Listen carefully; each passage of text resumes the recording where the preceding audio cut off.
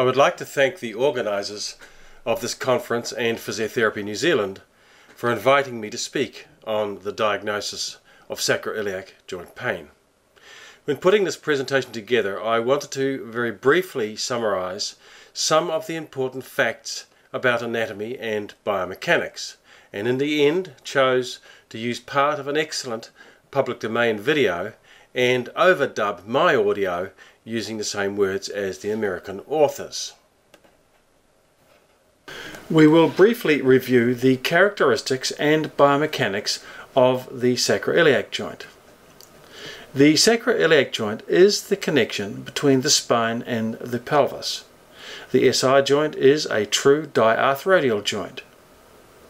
The articular surfaces are L-shaped and contain irregular ridges and depressions. Its concave sacral surface is covered with thick hyaline cartilage and its convex iliac surface lined with thin fibrocartilage. Biomechanically, the SI joint's movement is induced by motion occurring in other locations in the body.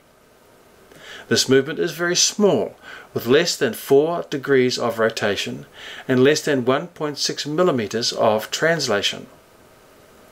While the SI joint is vulnerable to shear during rotation or translation, compression of the joint allows it to resist shear. Those structures that produce joint compression include the interosseous ligaments and the joint capsule, including strong posterior ligaments protecting the network of adjacent nerves. In addition, a number of muscles contract and co-contract to provide stabilization for the SI joint during movement. Next, I would like to clarify some terms frequently used in discussion about the sacroiliac joint. I specifically want to differentiate between sacroiliac joint pain and sacroiliac joint dysfunction. These terms do not refer to the same phenomena and should not be used interchangeably. I use the term sacroiliac joint pain to mean pain arising from nociceptor receptor activity within the structures of the sacroiliac joint, which may be intra or extra-articular. I use the terms sacroiliac joint dysfunction in reference to concepts of disturbed, abnormal or aberrant function of the sacroiliac joint. It is best used as a biomechanical concept, and for clarity's sake I will only use the term when I am talking about non-painful mechanical aberrations from normal. The concept of sacroiliac joint dysfunction, from my perspective, is dependent on two issues: a view of what is normal and whether departures from so-called normal are a problem generally or in any given individual. There has been a lot of work on the question of possible cause-effect relationships between structural and functional observations and pain.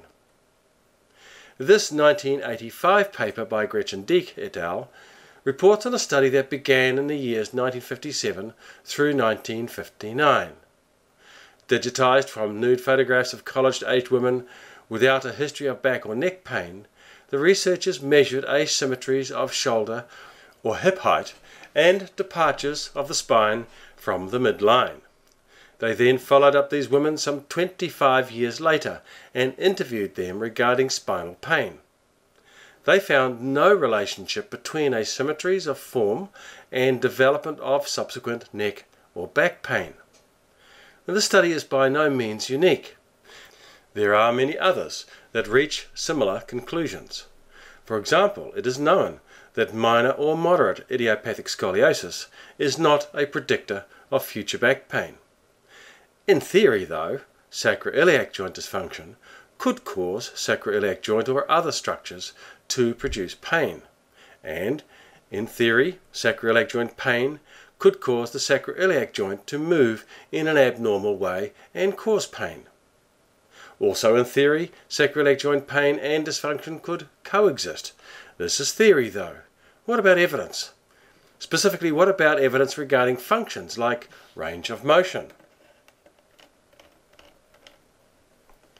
Range of motion in the sacroiliac joint has been studied, and the best example of the research is now nearly 30 years old.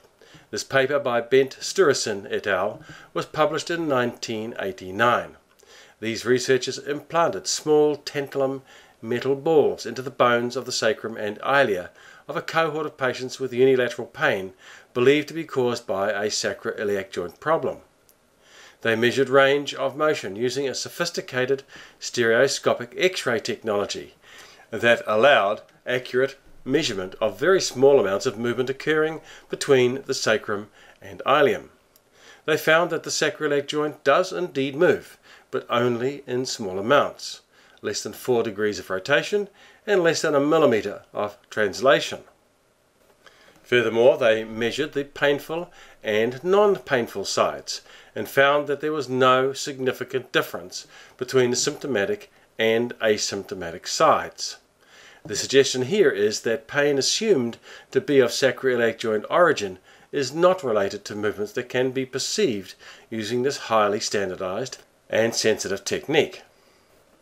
The question then arises, can we as clinicians detect these small ranges of motion? Most specifically using the palpation techniques that are still taught in many places throughout the world. The short answer is no. So-called expert clinicians cannot agree with each other, and there does not appear to be supportive evidence that these unreliable palpation tests can predict the results of a reference standard for sacroiliac joint pain. Without presenting you with the chapter and verse of the mostly consistent data, I like to use this neat slide from my friend and colleague David Poulter, where he says rather neatly that, quotes, trying to palpate sacroiliac joint motion is like trying to read braille through a rump steak, unquote. The layer of tissue overlying the bony landmarks used in sacroiliac joint palpation is at least half an inch thick, even in the thinnest patients. These tissues move independently of the bones and almost certainly confound interpretation. We do indeed feel something, but certainly not what the theory and our minds think we are feeling. Sacroiliac joint pain, on the other hand, is well researched, documented, and proven to be theoretically and existentially possible. The reference standard test for intra-articular sacroiliac joint pain is guided and controlled intra-articular local anesthetic injection that ablates the patient's usual pain. This is what a good sacroiliac joint arthrogram looks like. You can see that the contrast lies within the joint space, from the inferior location of the inserted needle to the superior aspect of the joint. Where the contrast is also where there is local anesthetic. The guidance in this case was under fluoroscopy. Guidance may also be under CT as well. All of my lumbar spine diagnostic studies have used fluoroscopic guidance. Guidance only ensures that the needle and inject date are in fact in the location desired, in this case the intra-articular space. These guided injections need to be controlled because of known false positive responses from patients. More on that later. The control may be a placebo injection or what is called a comparative control. A placebo control is where the patient receives 2 injections at different times but reasonably close together, where one is a placebo and the other is a local anesthetic. Obviously, in a true positive case, the placebo will not ablate the pain, whereas the local anesthetic will. A comparative control is where the effects of a long-acting versus a short-acting anesthetic injection is compared. This diagnostic test procedure is the best means of confirming or rejecting the diagnosis of intra-articular sacroiliac joint pain. That is why it is called the reference or a criterion standard. However, it is minimally invasive in that needles are inserted, drugs injected, and there is exposure to radiation. It is also a highly skilled procedure requiring a physician to undergo extensive and expensive training. This training is available across much of the world by the Spinal Intervention Society. That is not the problem. The problem is that we need a simpler, less invasive method that tells us that a sacroiliac joint is the probable source of pain. We need a method that may be used in primary care with minimal or no specialised equipment. This is what we sought to achieve when we started our research program in the early 1990s. These are the tests you probably know as the provocation sacroiliac joint tests. This is the distraction test. This is the thigh thrust test. This is Gainsland's pelvic torsion test. This is the compression test. And this is the sacral thrust test. So, what is the diagnostic accuracy of these tests? Just how reliable are they? That is, do different practitioners get the same test result when examining the same patient? Can clinicians agree on the results of these tests? The first study we did was a simple one of inter-examiner reliability, and this was published in the Spine Journal in 1994. We didn't publish 95 confidence intervals, but the whole data set was published, so these and other statistics such as payback can be calculated from the published data. You can see the percent agreement and the kappa statistic for each of the tests, and also the common interpretation of the kappa statistic.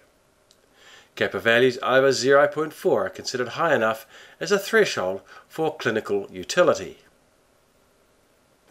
This systematic review by Peter van der Werf and co-workers was published in 2000, and they concluded that, in general, the palpation and motion demand tests were not reliable, whereas the pain provocation tests were. This more recent paper by Robertson et al., published in 2007, reports on a study of a number of other provocation tests, and these too were found to possess satisfactory inter-examiner reliability. Now this is all very good and useful, but reliability is not validity. A reliable test may simply fail to identify those cases with the problem for which the test is designed, or it may be false positive. That is, the test may be positive when the patient does not have the condition the test is designed for. This is a different sort of study entirely. These reliable tests have been evaluated for diagnostic accuracy against the results of the reference standard test. In this case, the reference standard test is guided and controlled intra-articular sacroiliac joint blocks. This is what we set out to do in 1996. The study was carried out in New Orleans in the diagnostic clinic of Dr. Charles April, who is one of the founders of the Spinal Intervention Society and is acknowledged as one of the needle jockey gurus on planet Earth. I examined about a third of the cases, and my colleague and co-worker Sharon Young examined 2/3. Here we have the sensitivity and specificity values for the tests. The distraction test has 81% specificity and 60% sensitivity. It is the most specific test. The compression test has just under 70% sensitivity and specificity. The thigh thrust test is the most sensitive at 88% and has a specificity of 69%. Gainsland's pelvic torsion tests have the poorest individual diagnostic accuracy, and the sacral thrust test has 75% sensitivity and 63% specificity.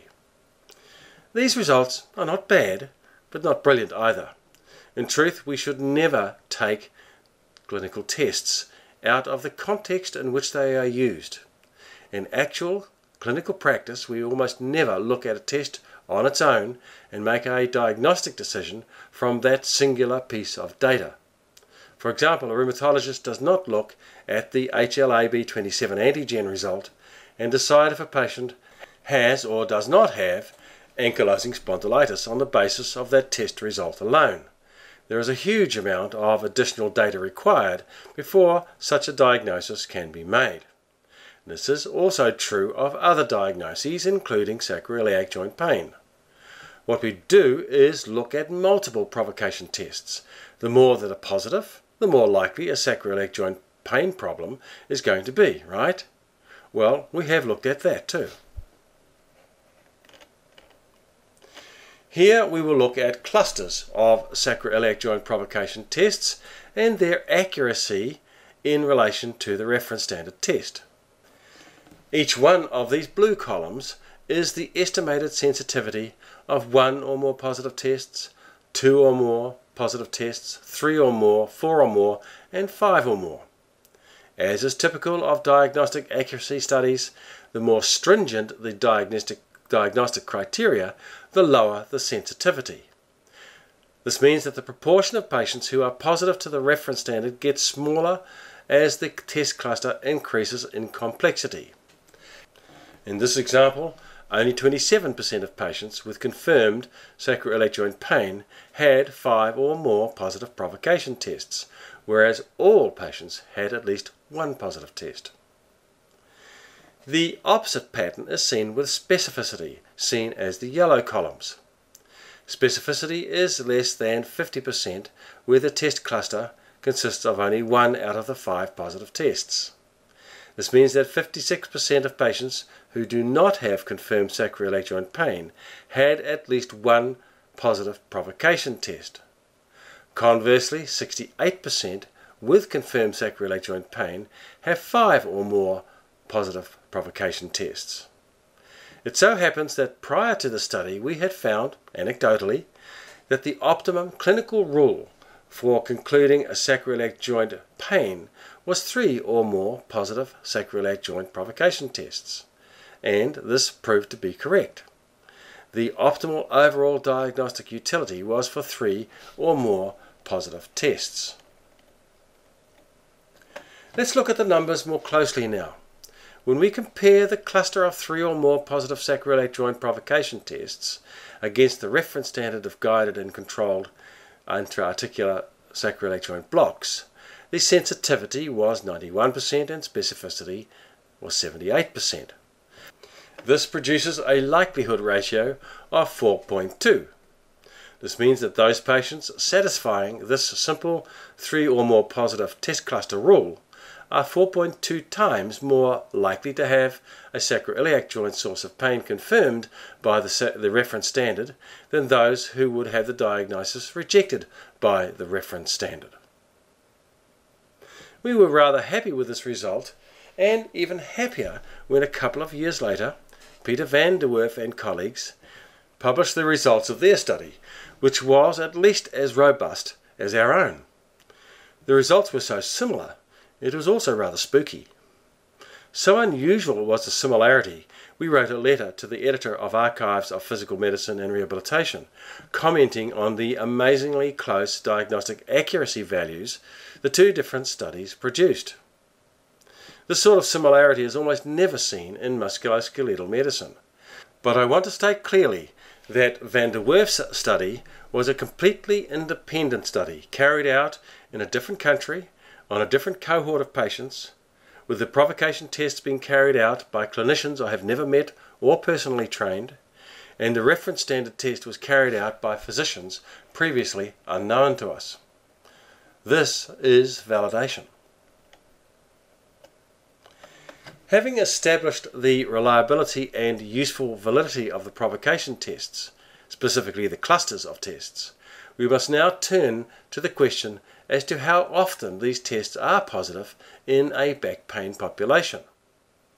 We do have unpublished data from my two clinics here in Auckland, acquired during the 1990s. These clinics were primary care environments and so are probably representative of the patients you are likely to see in your own clinics. In a sample of 202 consecutive patients presenting with low back and or referred lower extremity pain, 19% had a positive distraction test. The Gainson's pelvic torsion tests were present in about 15%. One of the thigh thrust tests was positive in 40%, and both were positive in about 9%. The compression test was positive in 15%, and the sacral thrust positive in a third of the cases. The frequency of positive provocation tests was definitely higher than the expected prevalence of sacroiliac joint pain, which confirmed our suspicion that the tests were false positive much of the time. We suspected this because patients who clearly had prolapsed discs causing radicular pain and radiculopathy commonly have a few positive provocation tests. Also, patients whose symptoms can be made to centralise with the McKenzie repeated movement assessment also often have positive tests that become negative after the symptoms have centralised. We believe that the centralisation of pain was a symptom behaviour associated with discogenic pain.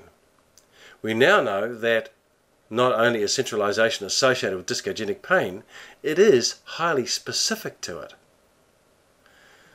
So these observations led us to arrive at a reasonable clinical decision rule that in order to reduce the problem of false positive sacroiliac joint provocation tests, we should only apply the rule of 3 or more provocation tests positive in those cases where there is no evidence of radicular pain or radiculopathy and when symptoms cannot be centralised during the McKenzie repeated movement assessment.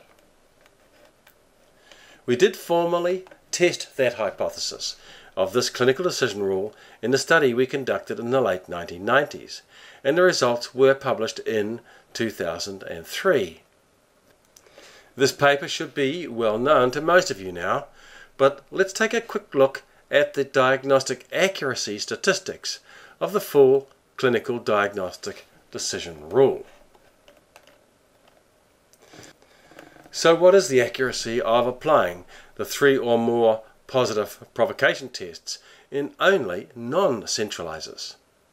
As you can see, the sensitivity is the same at 91%, but it is also apparent that the specificity is 87%, whereas applying the rule to all patients results in a specificity of 78%. This 11% improvement in specificity is a direct consequence of reducing the false positive rate and results in a meaningful improvement in overall diagnostic accuracy. The likelihood of the full diagnostic decision rule is just under 7 compared to 4.2 when the 3 or more rule is applied to all back pains. It also means that if you want to actually achieve this level of diagnostic accuracy, you have to learn how to carry out the McKenzie repeated movement assessment consistently and learn how to properly interpret patient responses. The best place to do that is within the formal McKenzie Institute training program. So let's summarise the full diagnostic decision rule and reasoning process. Assuming the patient does not have radicular pain and radiculopathy, the first step is to ascertain if the patient is a centraliser or not, or if there is a clear directional preference observed during the repeated movement assessment. If the patient is a centraliser or shows clear directional preference, then the patient is highly likely to have discogenic pain. We know this from our own studies comparing clinical examinations to controlled provocation discography. In our publications of 2005 and 2006, we showed that centralisation has 100% specificity in non-distressed patients. Even in severely disabled and distressed patients, the specificity of centralisation in relation to provocation discography was over 80%. If the patient is a non-centraliser, the next question is, are there 3 or more positive sacroiliac joint provocation tests? If there are, then the patient is most likely to have pain arising from the sacroiliac joint, and the overall accuracy of that decision is about 80%. If there are less than 3 positive sacroiliac joint provocation tests, the probability of pain being intra-articular sacroiliac joint origin actually plummets. You can in fact reasonably rule out the sacroiliac joint as a source of pain. You must then look elsewhere for the source of pain. These clinical tests that I have described are arguably reliable and valid, but are there other tests that may be useful in clinical practice? After all, there are circumstances when some of the regular tests cannot be done in the normal way. For example, the sacral thrust test is inappropriate for women who are pregnant. They may not be able to lie prone at all. Also, Gainsland's tests or the thigh thrust tests may not be advisable in patients with a prosthetic total hip replacement, for example. It so happens that we did evaluate Patrick's Faber test, and I can tell you that this test may be substituted for any one of the other tests. It is both reliable and valid. The heel bump or drop test is reliable, but I am unaware of any study that has assessed its validity against the appropriate reference standard test. However, as a general rule, I would argue that pain provocation tests are, with appropriate standardization, reliable and probably valid for the structure they test. There is one test that I developed in the 1990s, which I call the belt test. It has never been evaluated for reliability, and I have very limited data on validity. I believe it may be useful, however, if properly carried out and standardized. I teach that in my courses, but I cannot claim that it is scientifically validated. The next issue to look at is the prevalence of sacroiliac joint pain. Well, the published data vary widely.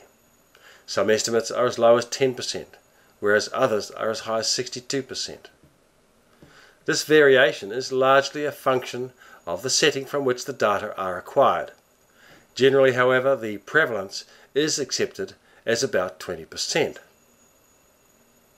We do have some good data from a very specific and well-defined subset from the work of Annalie Gutke et al.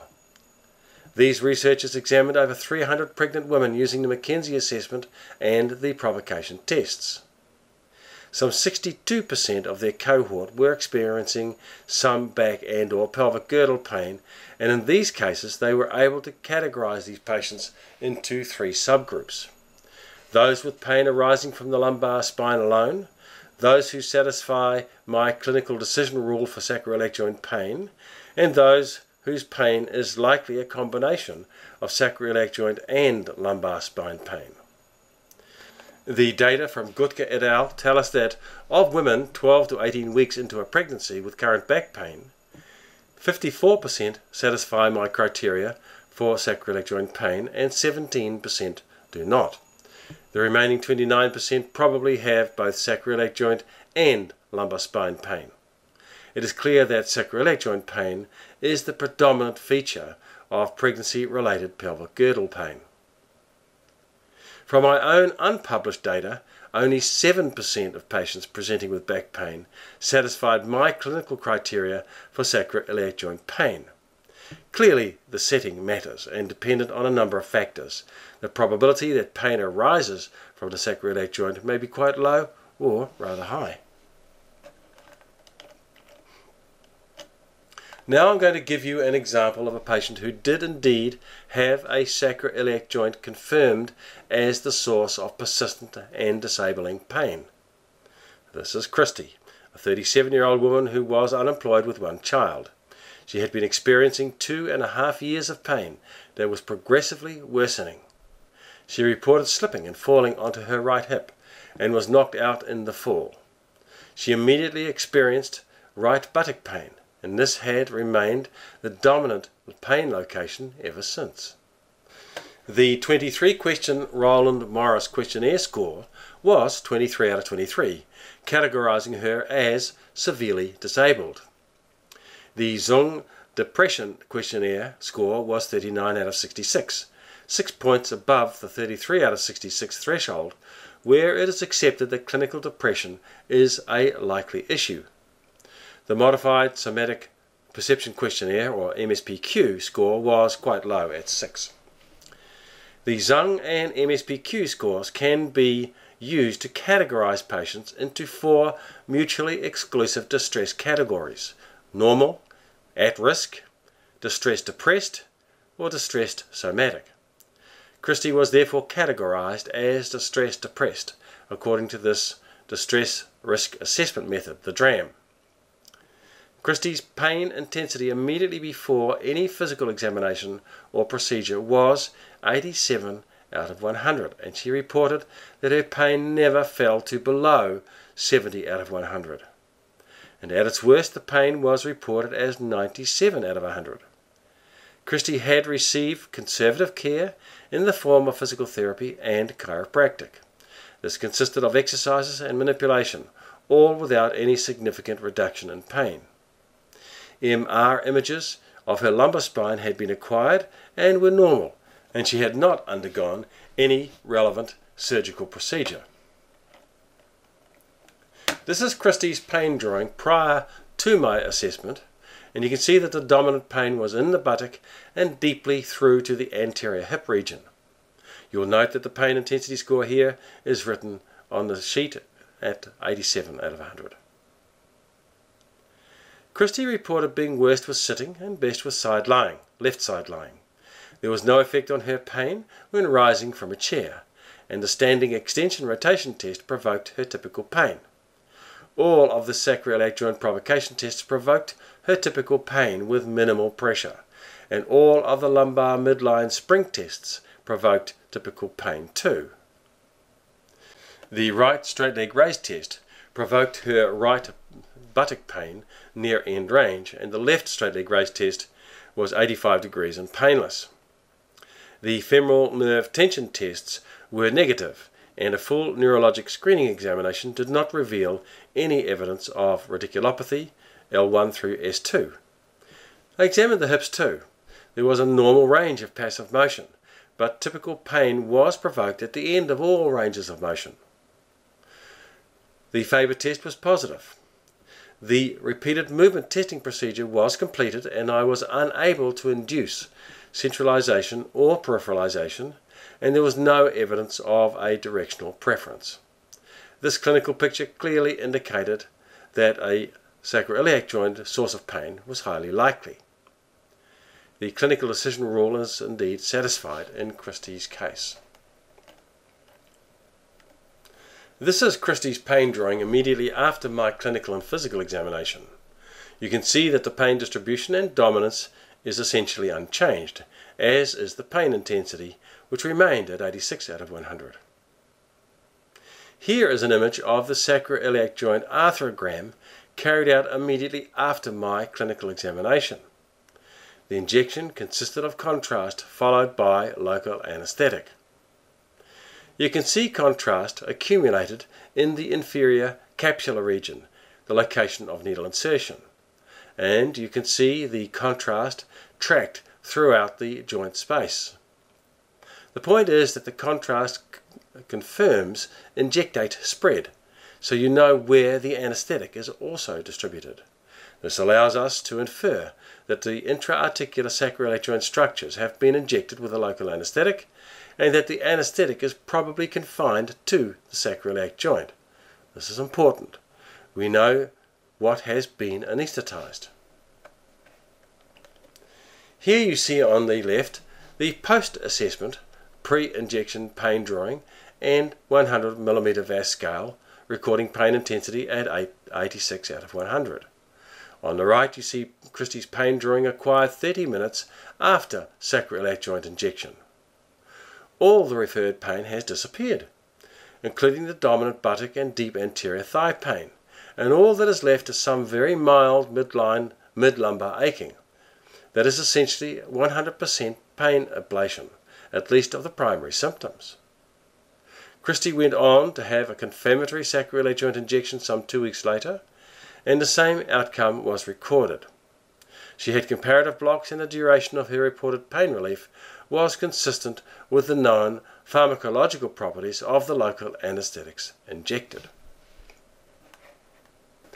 I did not personally see Christy again, but Dr. April did, about a year after she had undergone a sacroiliac joint fusion based on the confirmed sacroiliac joint origin of her persistent and disabling pain. She revisited Dr. April because of recurring mild and qualitatively different right buttock pain that seemed to coincide with her menstrual cycle. She was concerned about the sacroiliac joint fusion and underwent CT scanning. A good, solid and stable fusion was demonstrated, and all of her usual pains that led her to seek treatment was essentially gone.